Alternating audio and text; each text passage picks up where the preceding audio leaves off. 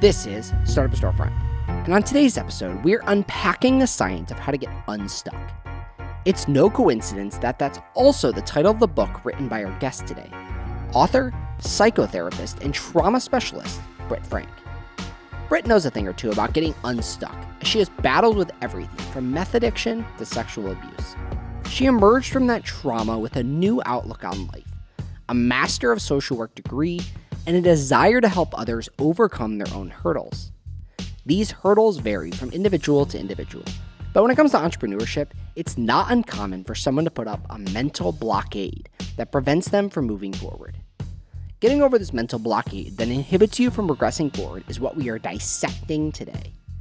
In today's episode, we discuss why you don't need every friend to be a best friend, how COVID didn't create a mental health crisis, it just exposed the one we already had, and the power behind changing your whys to what. So roll up your sleeves and let's start the process of getting unstuck. All right, welcome to the podcast. On today's show, we're talking to Britt Frank, author of The Science of Stuck. Thanks for coming on. Hi, thanks for having me. I want to talk to you for a number of reasons. One, my buddy to my right is stuck. Hi. Two, Hello. I think every entrepreneur, the reason I like entrepreneurship and I think our listeners enjoy it is because really to me it's like a personal journey of you discovering yourself.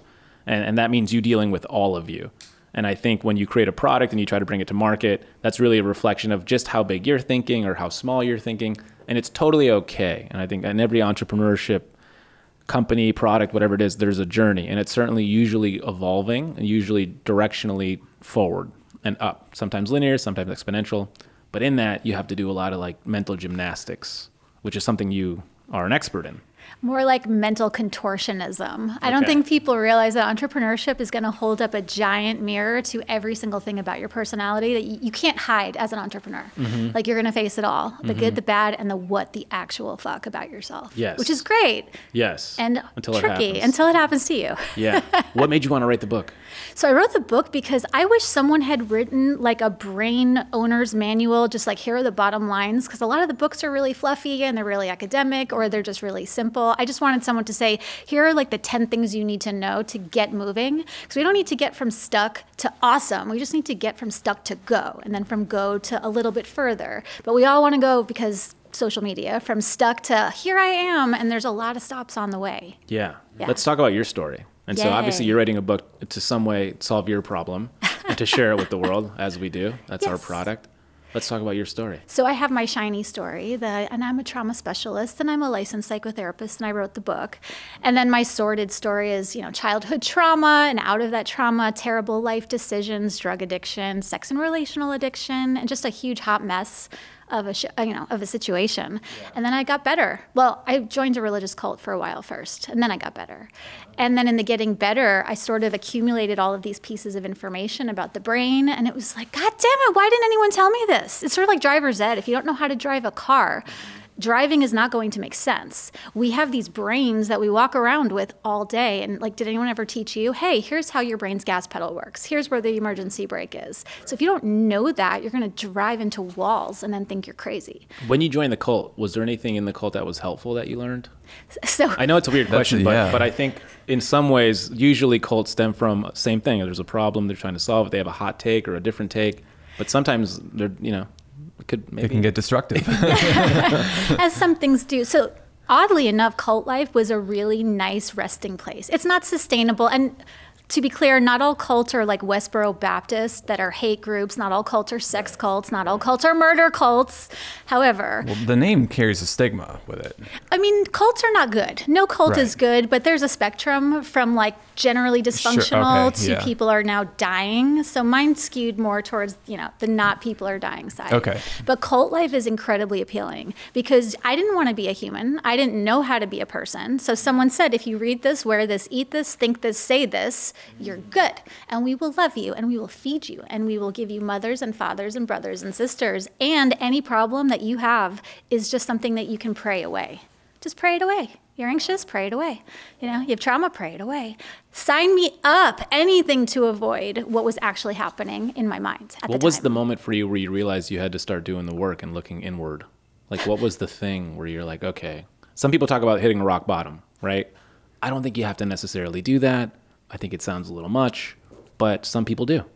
I don't like the framework of rock bottom because it's like you can get to the bottom and keep digging as long as you're alive. Like rock bottom is death. So I don't like rock bottom. Rock bottom is wherever you say, okay, I'm done. I'm ready to do something different. For me, that was meth. Meth drove me to the end pretty quickly. It was like, okay, you're going to die if you don't figure this out. So figure it out. So I did. Did you get close? Yeah. Yeah. Oh God, yeah. Okay. Yeah, you mix meth addiction and sex addiction and love addiction all together. That is a recipe for some serious, what the hell, Dateline NBC kind of stuff. Yeah, for sure. Yeah. So then what did you do? So you recognize, okay, something's got to give. So then I started admitting to myself truths about myself that I didn't want to deal with. You know, everything from, wow, I have like this monstrous closet full of dark shadows to, hey, I don't like being sad. And in my effort to not be sad, I do X, Y, and Z. You know, humaning really is, can you tolerate your body sensations? Entrepreneurship is, can you tolerate all of the stuff that's going on in not just your mind, but in your body? Because this mental health thing is not about your mind, it's about your body. Like your brain's going to go to weird places if you don't know that you have a body, and it does things. Explain that. Give an example of that, of something that maybe from the book. There's countless examples in the book. And I make this really reductive. It's, you know, more complex. So if neuroscientists are listening to this, don't get mad. This is not literal. Save your angry emails. Exactly. Don't DM me. So, you know, there's a part of your brain that's responsible for logic. So if you're trying to make a good decision, you need that part of your brain accessible. But the problem is, if you are in a state of fight or flight, if your brain, for whatever reason, feels unsafe or feels overwhelmed, the logic part of your brain goes offline. And the emotional, irrational part of me knows I should do this, and yet there's this other part of me that does that, takes over.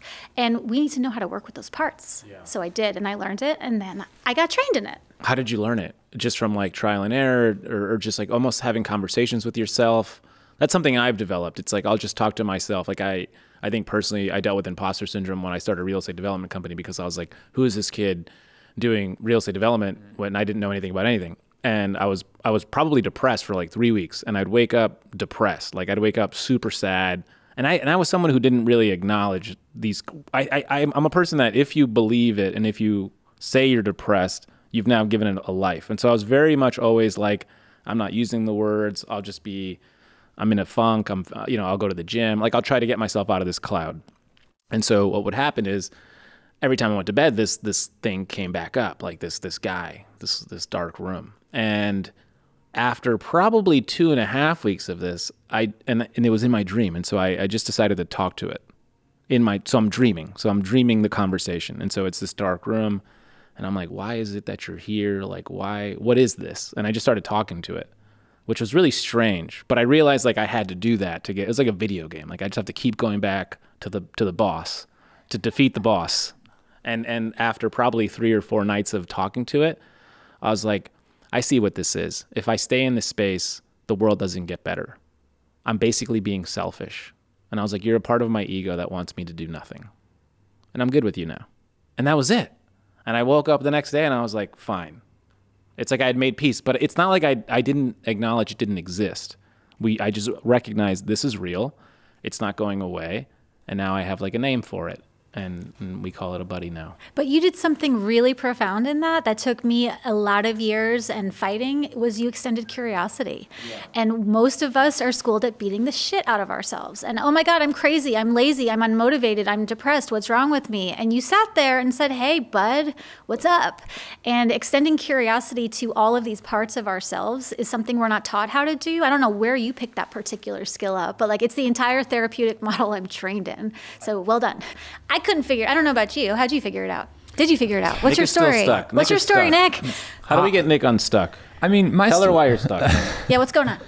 Well, if we can identify the problem, it's paralysis analysis. It's just I overanalyze things, and because at my core, I want to break things down and understand the ins and outs of everything before I do something, so that I can be the best at it. But in order to be the best, I feel like I need to know every little thing about it. And that often leads to hesitation and inaction, because I want to make sure every step is thought of along the way. I want to think things through. And, in doing this podcast, I learned that you really, we've talked to so many people who you can't so know. Many people. So many people. You can't possibly know every single outcome, every single path or fork that the road is going to take. And I would like to think that I'm getting better at it. I'm making steps towards just moving in a direction and then figuring things out. But there is still a big part of me that sees this path and wants to know exactly where it goes before I set out on it. Because what will happen if you don't? Welcome to therapy with Britt. Right. Let's go. Let's solve this. What will happen if I don't? Mm-hmm. I think I'm worried about failure. The failure of not achieving a goal, of being less than living up to my potential in that goal. And so it's strange. Like so my background growing up, I was always an athlete, and I view the world in sort of that lens. But that lens is like very much, do like trust the process and just take all the steps along the way and you'll meet your goals. And for some reason, I have no problem just starting out, like building into something when it comes to like an athletic goal. But when it comes to anything else, I have yet to like flip that switch and just start out. When it comes to anything else, I don't know that I have the confidence in myself to just trust that I'll find it along the way.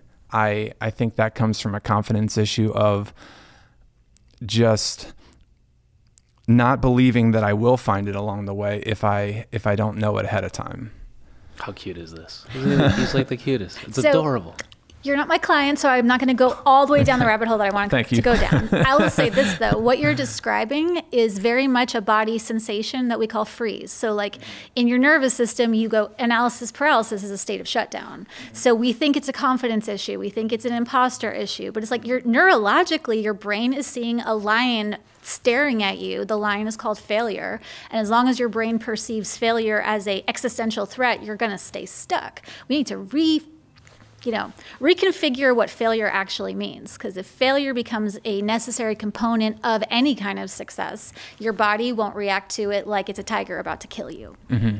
How do you do that? How do you get people to understand like failures? Like that's what we were saying before, right? It's like sometimes on the road to entrepreneurship or just personal journey, always you have to fuck up. Like there's got to be a part where it's oh, what did I just do? Yeah, well, I would say to Nick, where do you feel this ick feeling in your body right now? Because as we're talking, do you notice that you're clenching? You're getting all squirrely? Look at the poor guy's hands. Right? So sweating. Somatic work would actually have you get to really notice, like kind of like you extended curiosity to that part of your ego, extending curiosity to your nervous system. Hey, you have a body, really thoughtful, analytical people generally live like neck up. It's like welcome, especially athletes, because you have to train yourself out of noticing discomfort and pain. So welcome to your body. You have one, and it's doing things that are important. And so we would have to sort of de-fear the whole failure thing. And there's lots of ways to do that. One of which would be go out and fuck up 3 times today. On purpose. On purpose, and see that you don't die. Yeah. How do you tell people to do that? So I think about it like this: like maybe he goes to the coffee shop right here, knocks over a cup of coffee, mm-hmm. and then says you clean it up to somebody else, mm-hmm. and then maybe he orders like something that's totally not on the menu. I'm so sorry, Nick. Right? Sending like he's like, food can I get back. a beer? Can I get a Mm-hmm. beer? And then just keep asking for it until they're like, what's wrong with this guy?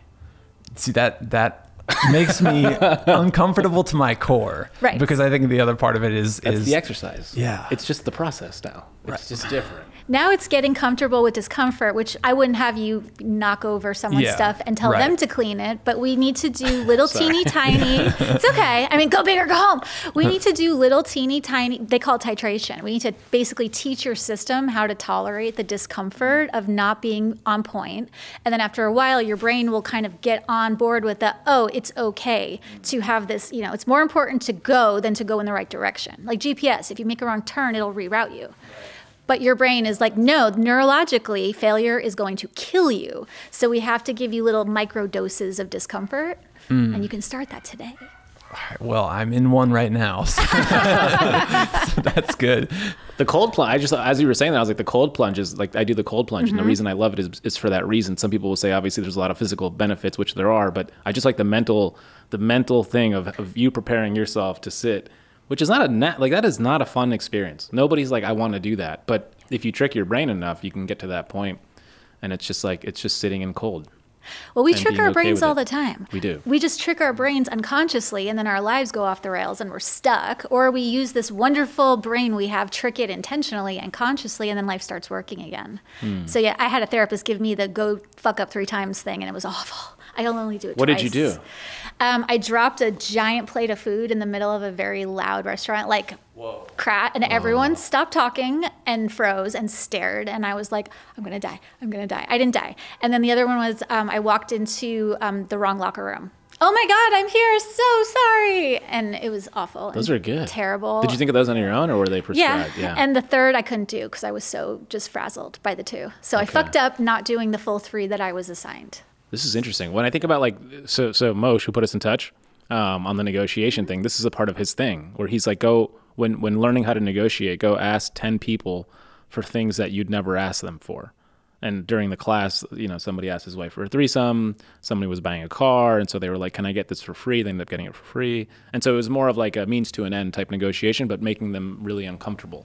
Similar. Same thing. Yeah, which is actually really cool. I like this part of the book where you mentioned shallow friends. Yes. And so my wife owns her own company also. And I think one thing that she struggles with is this friend thing when we're both super busy individuals. And so the notion of having shallow friends and giving permission to do that is amazing. Can you just speak on that? Yeah. We're not taught as adults that like the rules of childhood friendships, like I have a best friend and we tell each other everything and we're going to be best friends till like those rules do not apply as adults. And we're not taught how to transition into a very adult, realistic way of looking at friendships. You don't need every friend to be a level 10. It's like I put in the book, I have a friend that I like to hike with and they're not really trustworthy and they're not really into depth, but they're really fun to climb things with. So it's like, where do we learn that only things that are deep and meaningful and, are on this end of the spectrum provide any value? I could try to force my friend into a role that they're not going to fit in, and then I'd be pissed off and it'd be high conflict.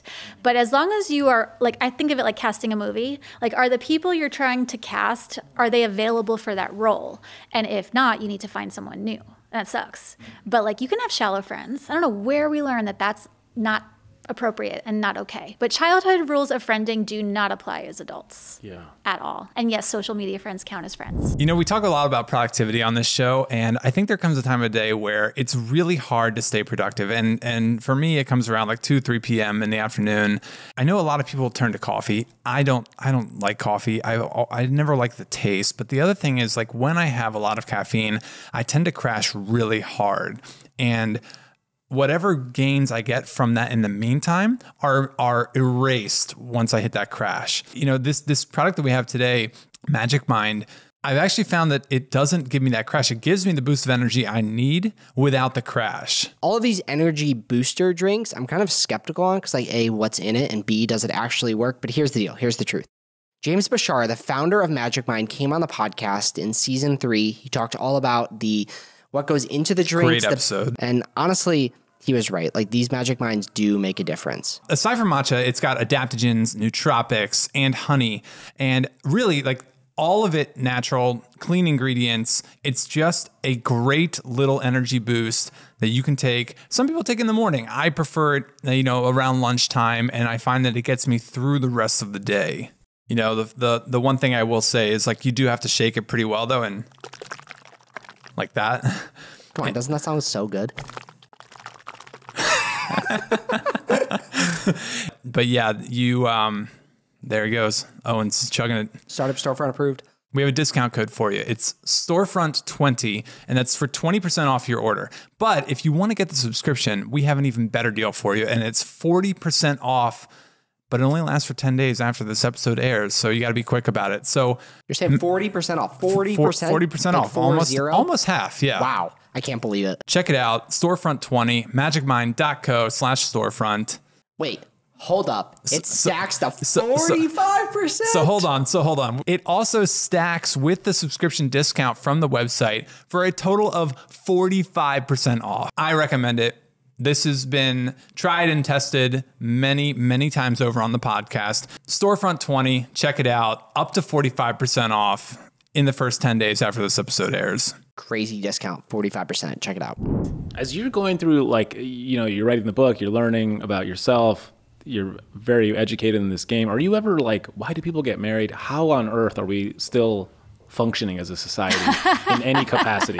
Because that's what I think about. Like, the more I dig into all this, I'm like, we are so lucky, because I think we're all either that or we're just all on the edge, and COVID didn't help. Well, I think COVID exposed it more than created it. You know, COVID created this massive mental health crisis, and certainly there are lots of problems there. But more than anything, COVID exposed, when we didn't have our nummy-nums available to us, that we're all alone with our thoughts. I'm amazed that people walk around not understanding that you have parts of your personality. It's not just one thing. It's like you have your shadow parts and your dark parts and your people pleaser parts. And it's like having a family of people inside you that you don't know are there. And so and I didn't know this until I knew it. So walking around thinking it's just me in my head, holy shit, that sucks. So I want to shake everyone and be like, it's not just you in there. It's all those voices, and they're all friendly. Even the scary ones are friendly.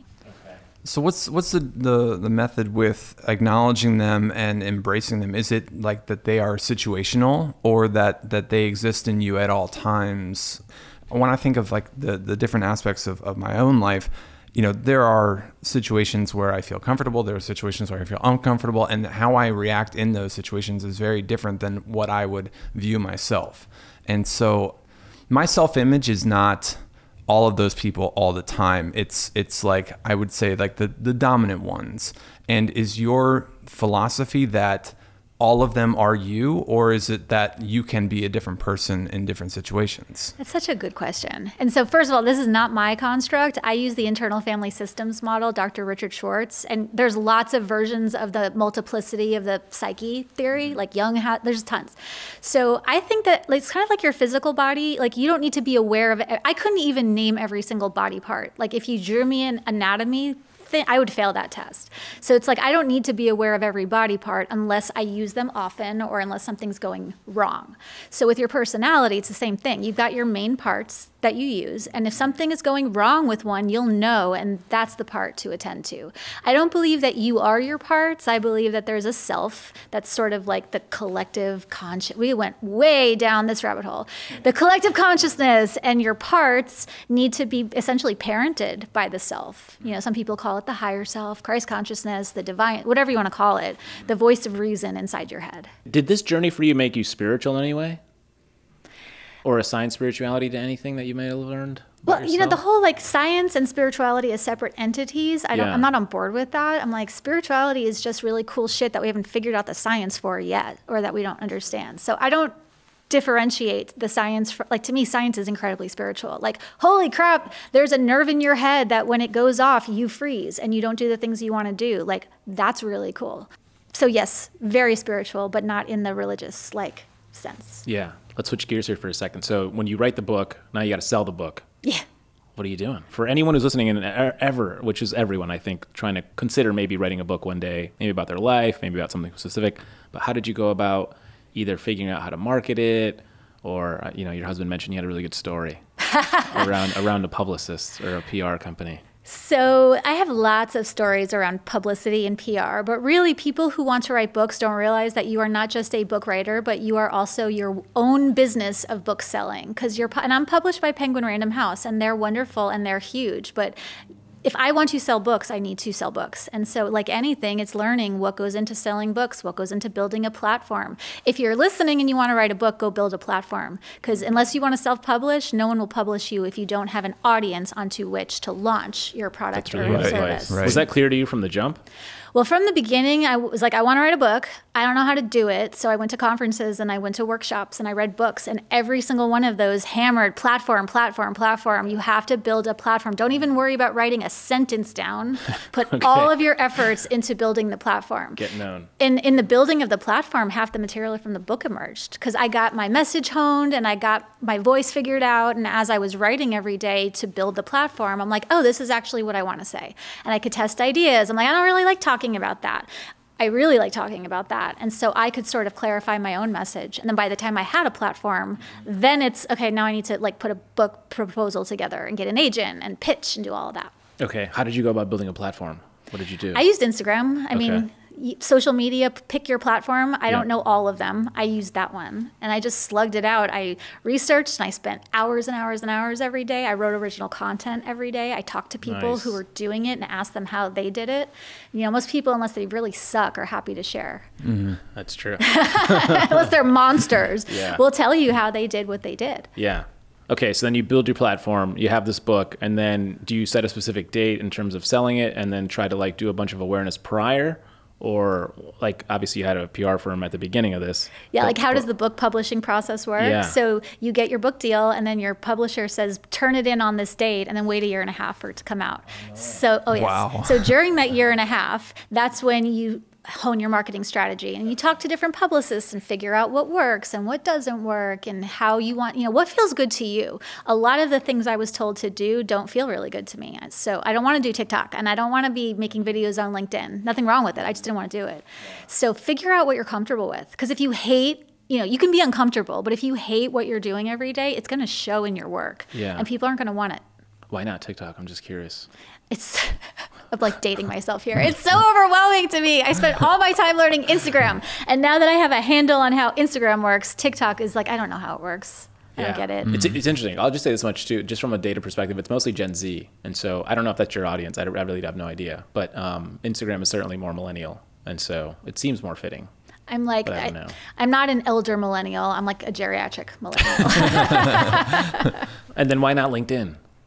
I don't like just it. Curious. I just don't like it. Yeah. There's no rhyme or reason. And my husband, who's very business oriented, is like, you could do this and this, and he's right. But I have found if I am actually enjoying what I'm doing and how I'm doing it, I haven't had a problem coming up with a book idea, selling it, and getting it published using one platform. So, yay. What are your goals for this book?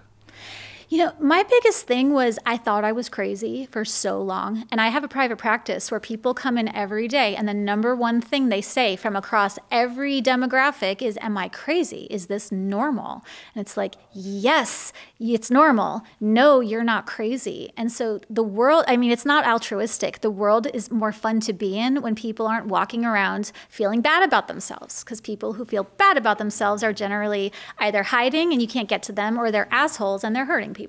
So, if you're not crazy and you know how to not be stuck, like my life's going to be better. Your life's going to be better. My business is going to be better. We're all going to make more money and be happier. Totally. So this is why we need to get Nick unstuck.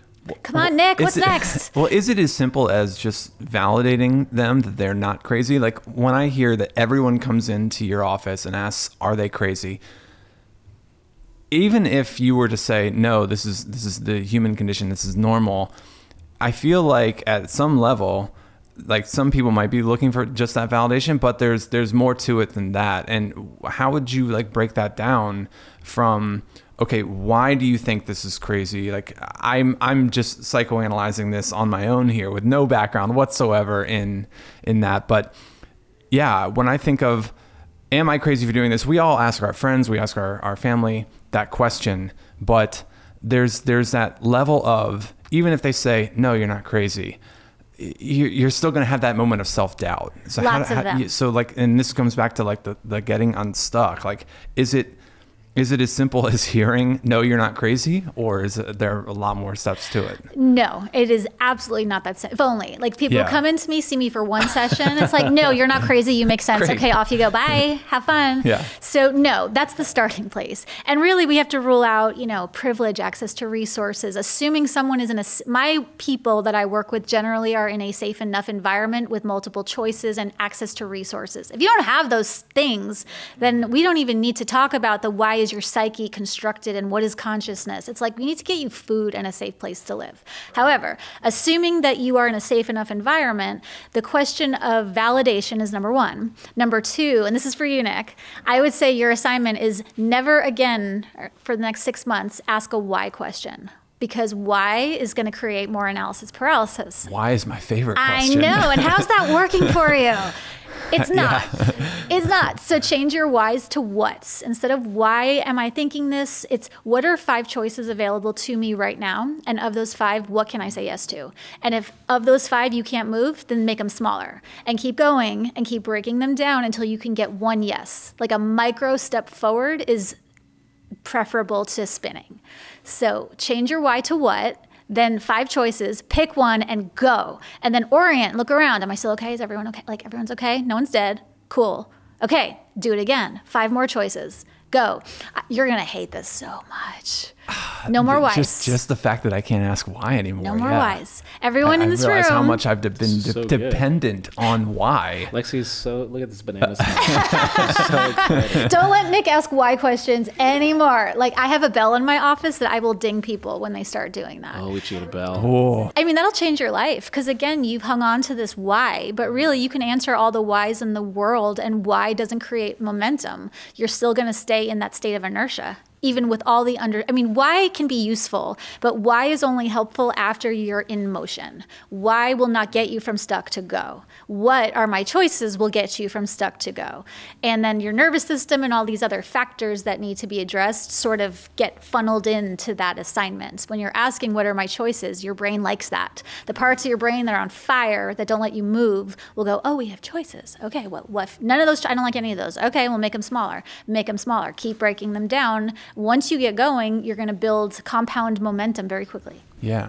I can already He sounds like he feels better. Yeah. No, like that's actionable. Like I'm already breaking down scenarios in my mind of like, okay, switch why to what. Yeah. I'm gonna try that. Right. And now what might happen if this happens? Like, no, because that's a why hiding. What should be followed by actionable steps? Right. And again, I'm like, I love to analyze. I love to dig in the abyss of the psyche. But most people just want to do their things and live their life and go. So change why to what. It'll change your life. Okay. I'll check back in with you in 6 months and let you know how it's going. Do you have any advice for people or do you have any belief in manifesting? And sort of people, yes. I get into so much trouble when I veer into that arena. I can't even talk. So manifesting assumes that every single thing in your life you have because your thoughts created it. So correct. The thoughts create the reality. So if you have $1 million, you created it. If you're sexually assaulted, you created it. If something happens and someone you love dies, you created it. I do not subscribe to that. To any form of it, positive or negative. To any form, well, I guess you don't give it credence because if you do, then you have to accept all of it. There's a degree to which, the thoughts you think are going to influence your choices, and that's going to influence your environment, which is going to create things that are either helpful or not helpful. But the victim blamey, if everything wrong with you is because you're not thinking good enough thoughts, totally bypasses the reality of your brain and your body. Like if your central nervous system is stuck on off, you're going to manifest depression, but that's not your fault. That's your brain. And so I don't like there's always nuggets of truth in almost any body of belief, but I don't like this all encompassing, think it and have it, think it and be it. It's like, well, what about free will? And what about geopolitical unrest? And what about, who manifested COVID? Like, whose fault is that? Who can we blame? Right? And this question of who's to blame is a really useful way to bypass our own crap. Because, if you manifested it, that's on you and you're other. And I'm not like that. It's like, technically, we all have like a full set of personality characteristics from yay, light and shiny and love and light to wow, there's a reason that true crime is popular. Why? I can't understand it. I don't either. My wife loves it. Most people do. Why do you think they love it? A part of me thinks like in their head, everyone's watched a horror movie, so there's a fear of them being murdered. And this is like the closest they'll ever get to understanding like, oh, if I'm ever in this position with this guy, I'll know why he's going to kill me and I'll run away. Like a part of me is like, they're just surviving through this narrative. But I'm also like, why do we need to do that? I don't think it's anything that's made up. I did a post on this a while back. There are lots of reasons people love true crime, but it's also entertaining. Some of it's just entertaining. Oh.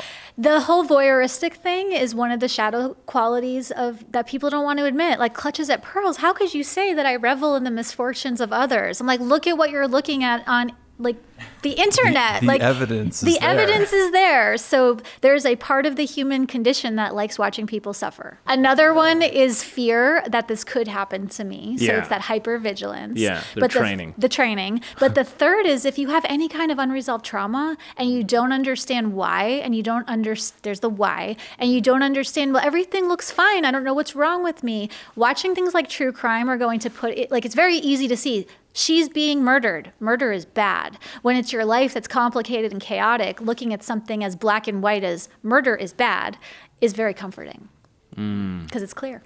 That's so interesting. Yeah. So you're like, I had such a bad day, but at least I'm not getting murdered. Yeah, right. Like this poor soul on television. Like, at least I'm better off than them. I'm going to tell my wife you said that, and I can't wait for her to have a different reaction. I'll be like, you need to deal with your trauma.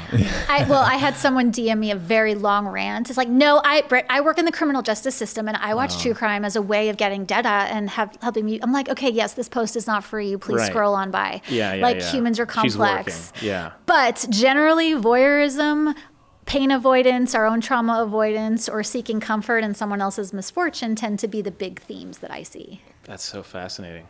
I used to be obsessed with it. I stopped after I started doing, for me personally, not for everyone, for me personally, it was, I don't understand what's happening to me because all of my abuse and trauma was so confusing. That is comforting because it makes sense. Like that makes sense to me. Yeah. And so I lost myself in it. And when I did my sexual trauma work, I just stopped watching it. Not that that's true for everyone. That was my truth. At a high level, when you think about sort of like your journey, maybe my journey, Nick embarking on his journey, how do we democratize the ability for people to start sort of leaning in and really doing the work on themselves without having to like how do we do that at scale as a society? That's a question. Because that's the thing. It's like when I think about people's journey, it usually they have to have resources. Mm-hmm. If you need to see a therapist, that's not free. Right. Not many people have that ability. Right. Right. And so I just think about socioeconomically, how do we get to a point where, so like I'm on this board of Imagine LA, there are resources available for them.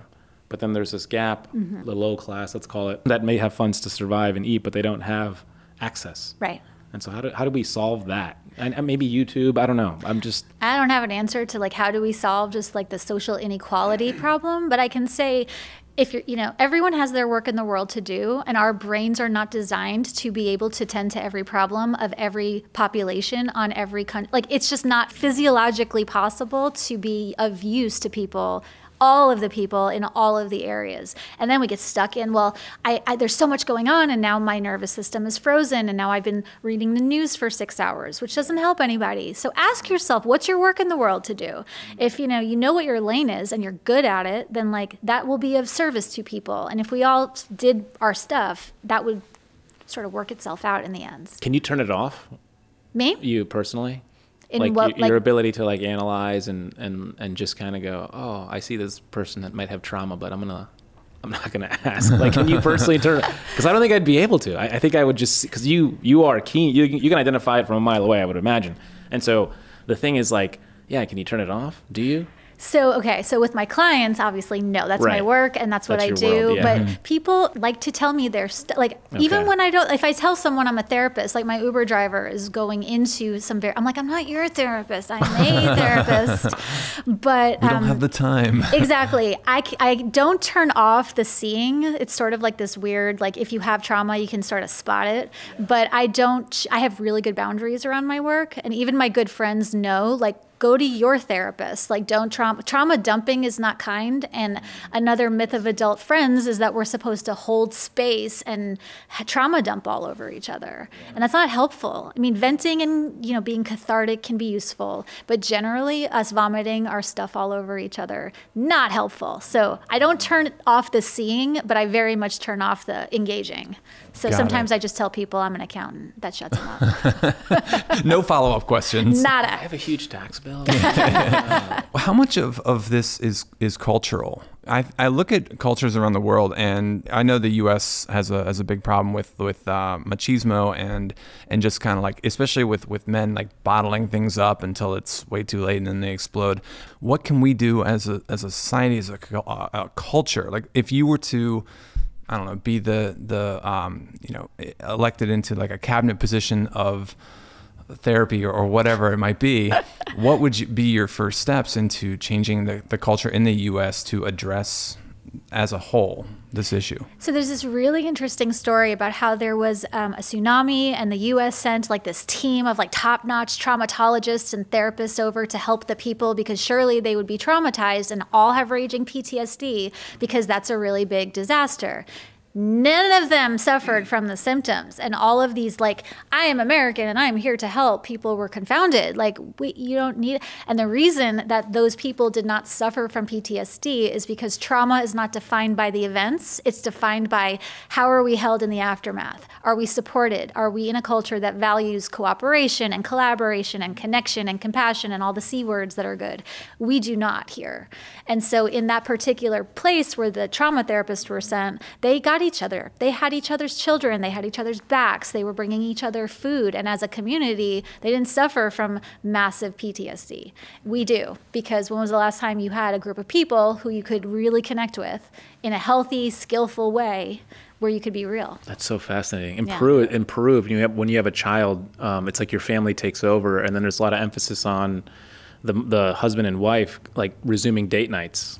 And so there's like a village, a tribe to some extent, where they're just like, we have the baby, and it's all the aunts and uncles, and they make sure like your job is to get out of the house and go have date nights. Yes, and it's a really interesting thing. And like neurologically with no judgment, just like totally like, this is what we do. It's normalized. It's normalized. This is just how we do. I had a play therapy practice, and when I closed it, but when parents would come to me like, what's the best thing I could do to help my kid? I'm like, go on date nights with your partner. Leave. Like, leave. Get a break. I don't have children, and there's a reason. Parenting is freaking hard. It's hard. So tend to the hard, because it's better for your kid. And the mom guilt of, I feel guilty leaving my child. I'm like, it's better for your child, for you to have a girls' night. I promise.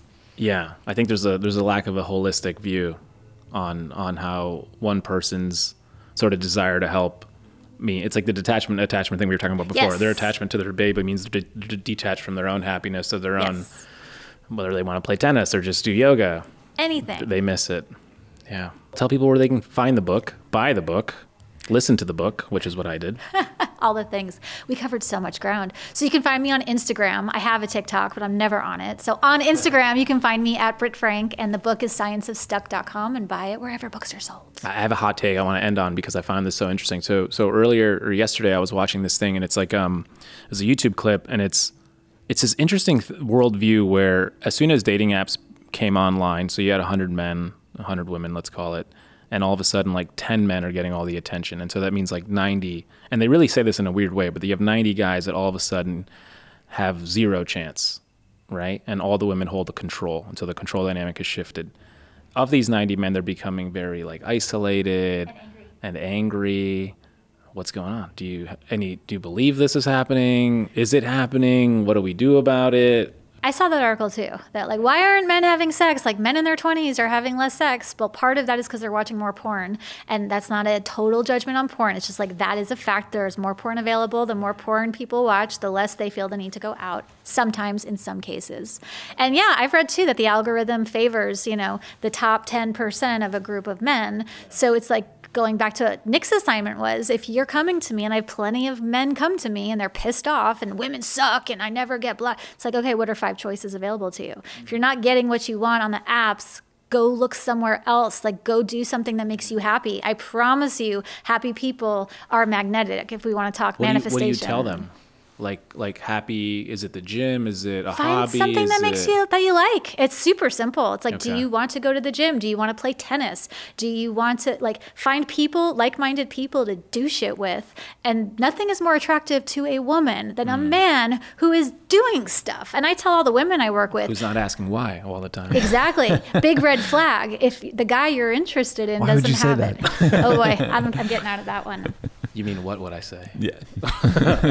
Take that and run with it. Yeah. Yeah. Do stuff. Be happy. It's not like, I promise you, there are plenty of women on the freaking planet. You will not be without a woman. Go be happy. Do stuff. You made me feel better, because I read that and I'm like, we're going to war. I was like, if these guys don't get a hobby, they're going to get guns, and we're all going to war. Yeah.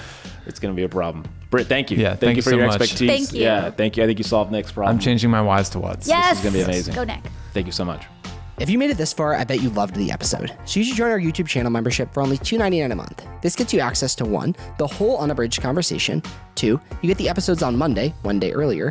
3, you get 2 additional entries to our giveaways. Check out our Instagram to see what we've given away. And 4, you get access to seasons 1 through 3. That's over 100 episodes of wisdom and life-changing advice. What are you waiting for? Join.